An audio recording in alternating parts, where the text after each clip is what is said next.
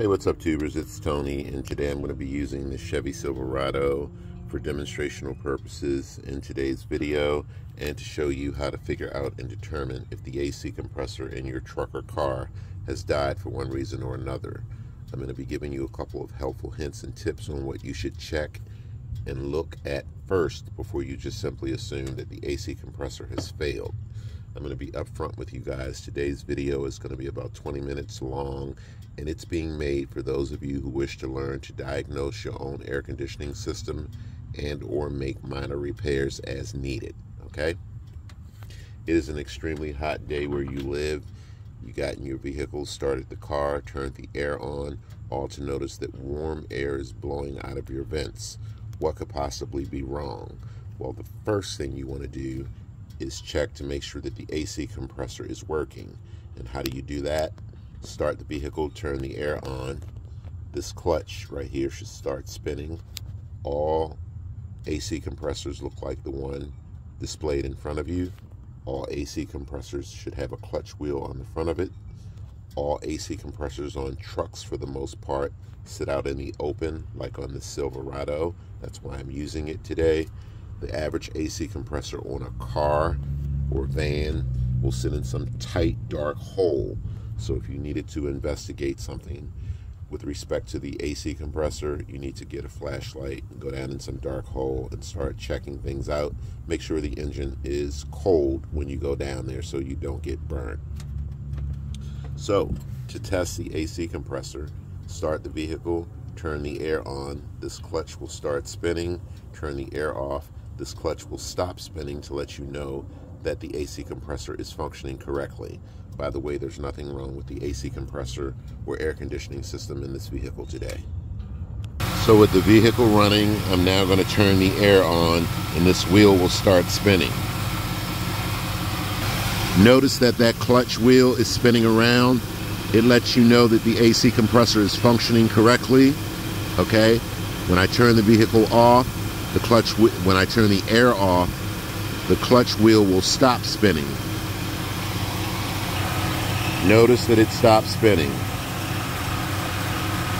I want you folks to keep in mind that even if this wheel does not spin, it does not mean that the AC compressor is dead, okay? So, let's say you did my little test and this wheel did not spin. What's the next thing you want to check? You want to check the fuse panel, locate the fuse that powers the AC compressor, and make sure that it's not blown. You want to check the electrical wires running to and from the AC compressor. You're looking for damaged wires or any type of damage or fault to the electrical connector itself. If you find such fault, that could possibly be a reason as to why your AC compressor is not working.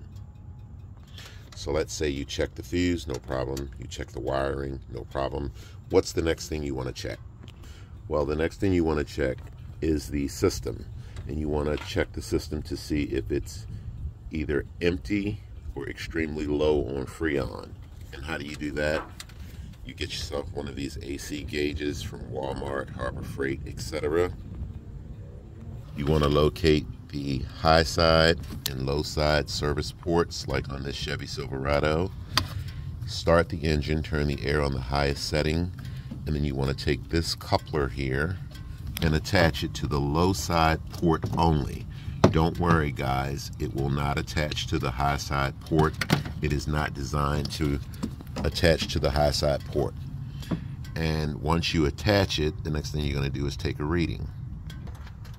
As you're taking your reading, you should be in the green if the vehicle is correctly filled with freon. But for example, let's say that you're in between 10 and 30, which tells you that you're very low on freon in your system and possibly could have a leak. What you want to do is get yourself a can of freon with the UV leak detector in it. It's nothing more than dye. And what you want to do is, some of the cans come with their own attachment. Start the vehicle, turn the air on the highest setting. You want to add a half can only of this freon with UV leak detector first. Your objective is to bring the system up to about 40 psi, and keep in mind some larger vehicles, the psi rating may be slightly higher on it, so you may want to check to make sure you're achieving the correct psi. Why add only a half can?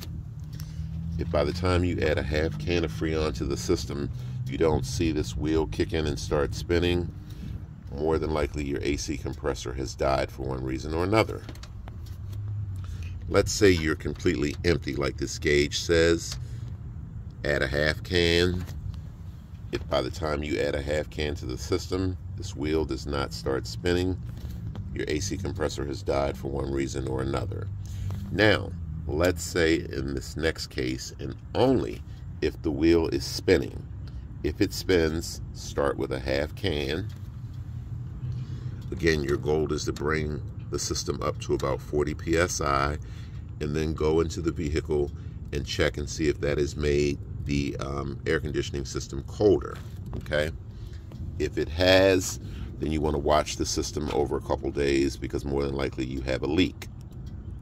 If it's blowing warm air, you want to run your system for a couple days anyway, giving the freon and dye a chance to move all throughout your air conditioning system. Okay, and then after a couple of days of running your air conditioning system, you want to get yourself one of these UV lights, Harbor Freight, Walmart, your local auto parts store, and you want to look at every visible line and hose within your air conditioning system. And what you're looking for is some sort of leak or dye to glow. Keep in mind, folks, you can have a hole that's so big where you'll hear the freon coming out and or see it. You can also develop a very small hole on the back of this aluminum AC line and never know it's there. So make sure you check every visible part of the air conditioning system, checking for leaks. For those of you with old receiver and dryers that are rusted, check behind it, check on the side of it, check beneath it. My experience has been you can have a leak anywhere on this puppy. See this AC line here, follow it, see where it goes. Notice that it goes back against the firewall and is encased in some sort of rubber hose. My experience has been you could have a leak back there with behind that rubber hose or inside of that rubber hose and never know it. Okay, so check everywhere. Okay, for those of you with cars where your AC compressor sits down in some dark hole, you want to get your UV light when the engine is cold. Go down in there and look at every single connection running to and from the AC compressor.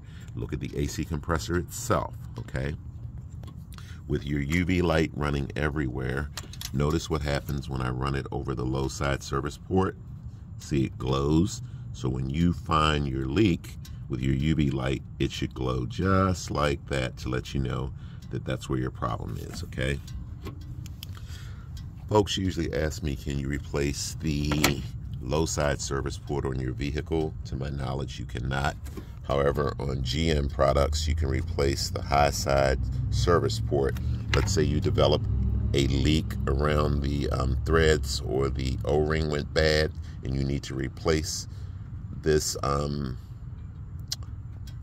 side service port. They make a special socket for this to turn it in and turn it out safely, and I'll show you and give you that part number a little bit later. Okay, but let's say you thought you had a leak at the low side service port or the high side service port.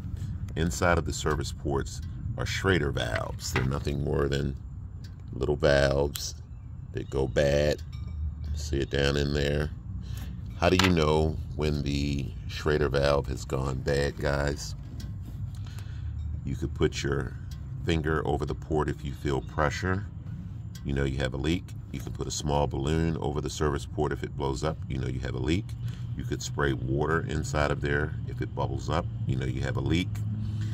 If the valve is stuck open, even with the cap on or off, you may see excessive freon dripping down, which is a sign that you have a leak. Okay, for those of you that need to replace the high side only service port for whatever reason, there is the GM part number made by Dorman. It even tells you on the back that it's for high side only. Okay, they make many different type of Schrader valve removal tools, and these things are not magnetic.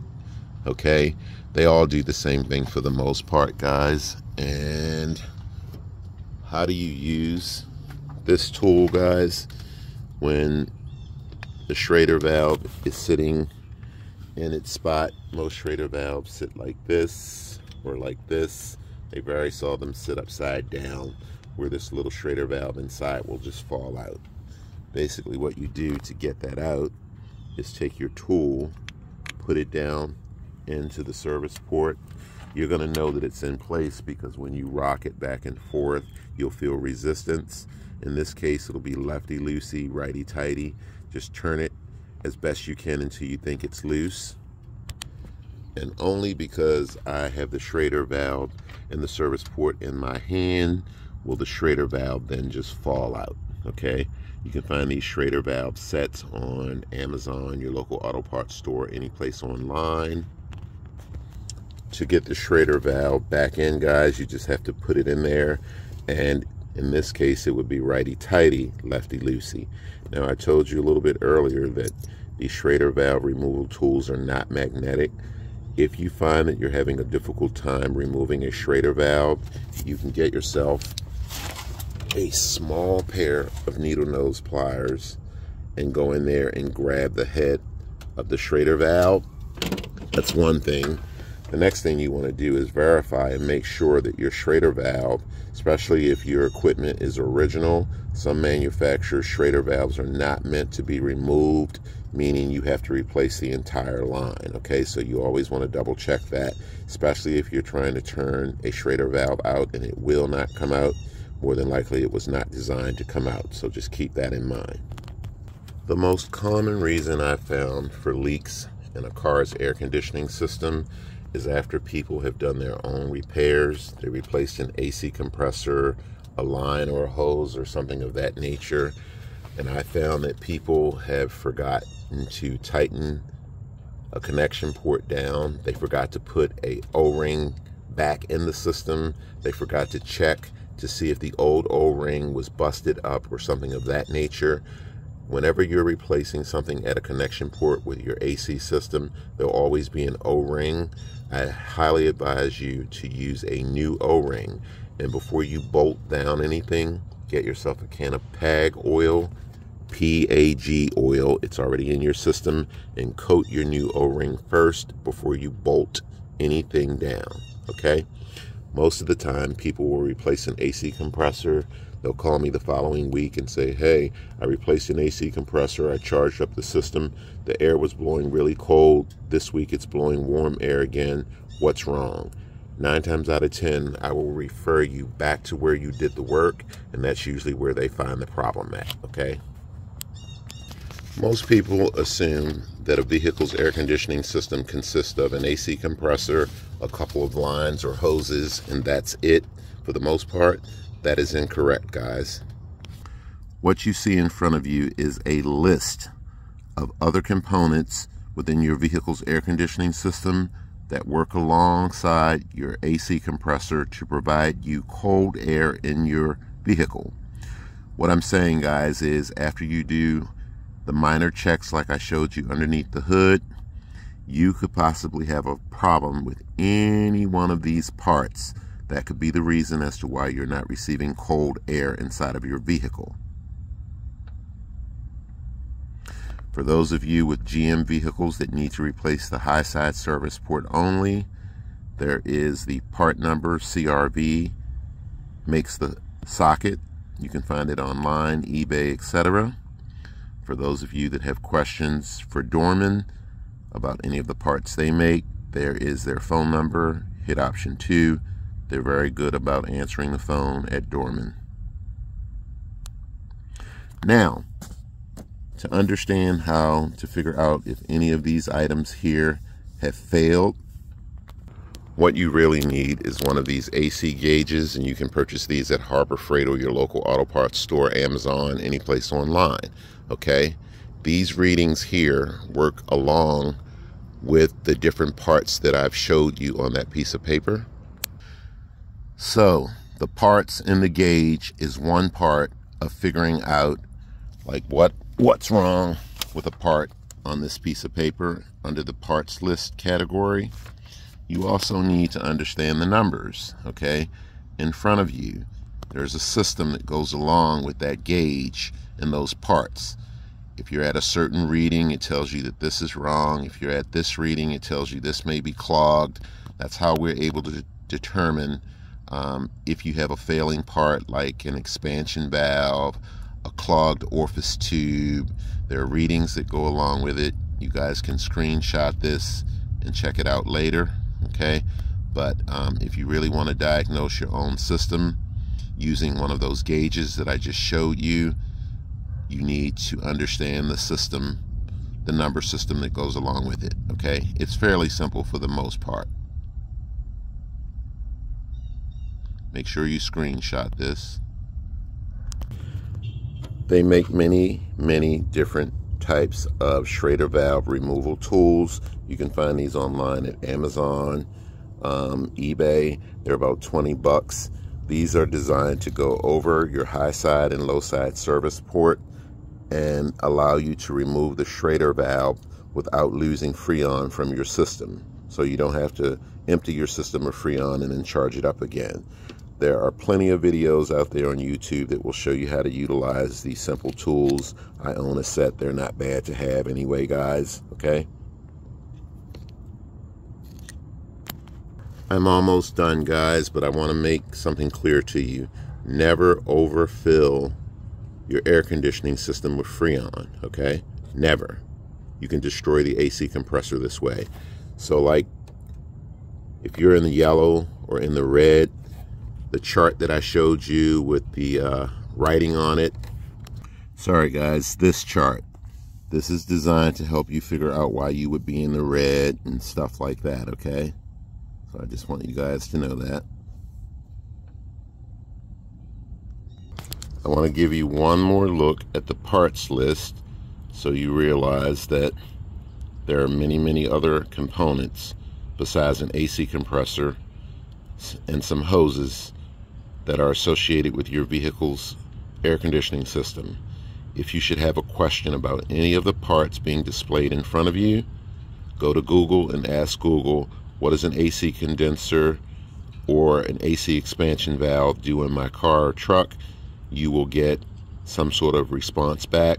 You can also go to YouTube and probably more than likely will find a video where someone will explain to you what these parts are and or show you how to replace them. For those of you who have asked me where is your orifice tube located in your General Motors trucks, typically they would be around the receiver and dryer someplace, guys, okay? You want to look for a long line like this and two nuts connected together. The orifice tube is about this long, okay? To remove the orifice tube, you want to decompress your air conditioning system before you break these nuts loose. FYI, whatever color orifice tube you remove, if it's a green one, put a green one back in there. If it's a red one, put a red one back in there. It's done for a reason. You can get an orifice tube tool remover to remove this, or a pair of needle nose pliers and just grab it. The orifice tube doesn't push but so far inward, guys. It's really easy for the most part. Just take note as to how it came out. Try and put it right back in the same way you took it out. Make sure your connections are nice and tight when you're done. Some orifice tubes are located up here. On some vehicles, you have to remove the receiver and dryer to get to this nut in the orifice tube. Some orifice tubes are down in the corner on trucks, but there's always going to be a double connection like this and a line, a long, semi-long line, because the orifice tube, again, is about that long. So I hope that answers the question in reference to the orifice tubes. All right, folks, so that's it. That's all the information that I can give you on how to diagnose your air conditioning system and or make minor repairs. The air conditioning system is not as complicated as most people think it is. Just do your research. Whenever you break loose a bolt to replace a line or the AC compressor itself, okay, you want to make sure you check the O-ring, put a new O-ring in, dip the O-ring in PAG oil, make sure that all connections are tight, okay? And never assume just because the AC compressor's clutch did not spin that the AC compressor is dead. Remember, before I go, all air conditioning systems must have a certain amount of freon in the system in order for the AC compressor to kick on and this clutch to start spinning. So if you have a really large hole where all of your freon is leaking out before it makes it to the AC compressor, this will never kick on, okay? So just be mindful of that, guys. And finally, guys, when searching for leaks, make sure the engine is cold after you've run the air conditioning system, and take your time and look around, because sometimes that leak can be really tiny, okay, but it's always going to glow. So that's it, guys. Hope the video has been helpful. Thanks for watching, and I will catch you next time.